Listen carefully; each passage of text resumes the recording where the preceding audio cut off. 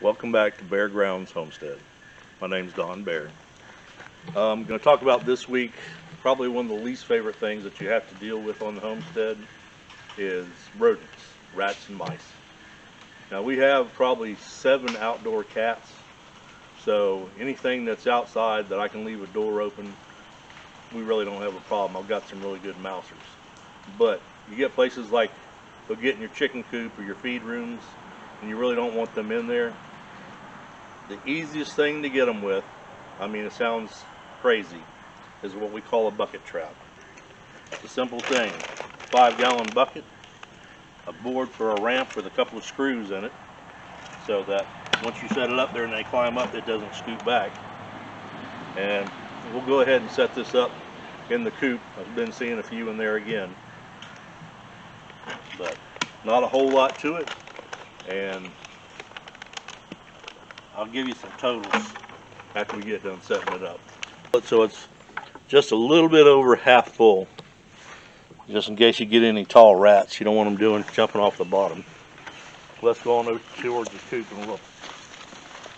Okay, once you get your water in your bucket, I'm going to get you some good black oil sunflower seeds. I mean, a bag this size, you'll be able to set it probably 3 or 4 times, depending on how often you got to change it. But what you do, you pour it in the water so you have about a ½ inch of them floating on top. And nobody said rats and mice were the smartest animals in the world. They come up that board, they smell those sunflower seeds, they think they're jumping off into a bucket full of sunflower seeds. First thing they hit with their mouth open is they get a big drink. And I don't think it's that good of a karma way to kill something, but to take care of my animals and save my property, it works pretty good. Now we'll take it into the coop and set it up. We've got all those little guineas right now, and they are just flying, learning to fly. Some of them are flying good, and some are flying better than others. And I don't want to take a chance of them getting in here, so I'll take it.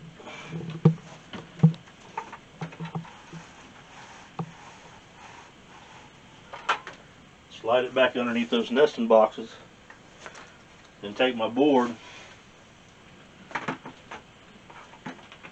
and set it over here.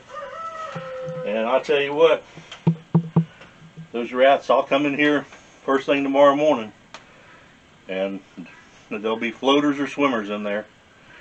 So I tell you what, it's for something so simple, it works so good. But okay, let's go back out of here.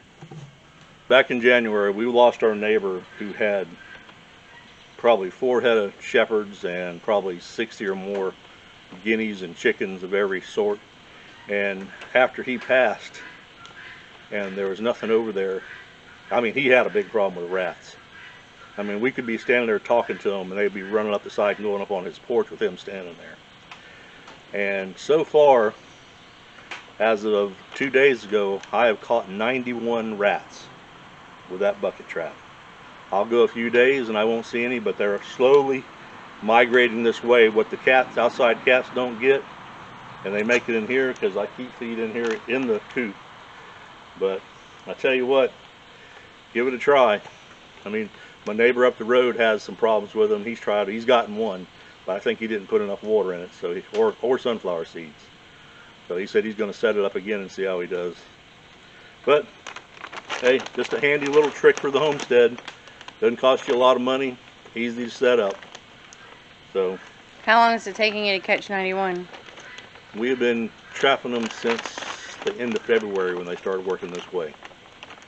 I guess so. Since February till now, we've caught. Well, they'll like come in little families. You'll get like 6 or 7 at a time. I think the most I caught in one trapping was 12 rats in the trapping. I left it set for 2 days. So rats can breed faster than our cats can catch them. Yes, quite faster.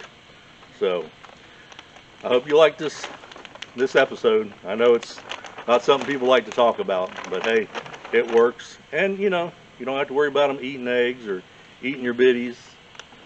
And so if you like it, like, share it, subscribe. For those of you that have subscribed, we sure appreciate it. We'll talk to you next week.